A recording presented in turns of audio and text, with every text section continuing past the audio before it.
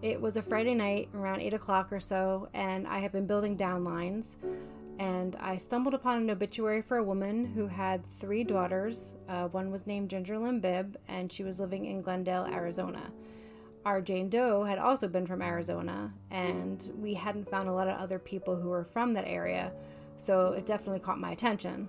I started digging into Ginger a little bit. I found a photo of her from high school, and when I looked at that photo compared to the sketch, they were very, very similar.